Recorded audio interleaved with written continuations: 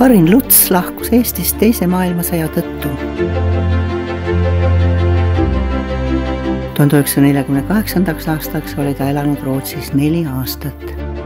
Tema päevikust võib lugeda, et lootus naasta kodumaale ei olnud teda veel jätnud.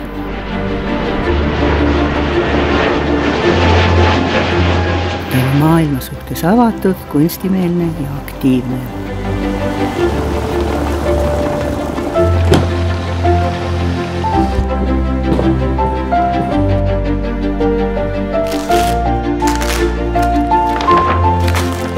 Oma loomingus armastas portreteerida nii ennast kui teisi, sageli naisi.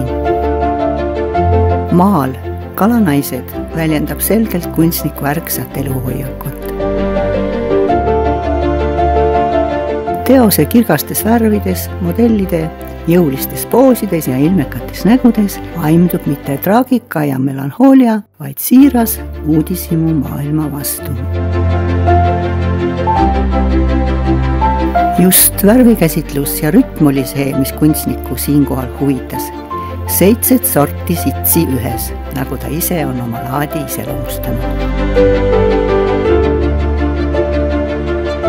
Kunstniku sõnul kuulus tema looming kodumaale. Nii pärandas Karin Luts oma teosed Tartu kunstimuuseumile. Kalanaised jõudis Eestisse 2019. aasta märtsis ühest Rootsi erakogust.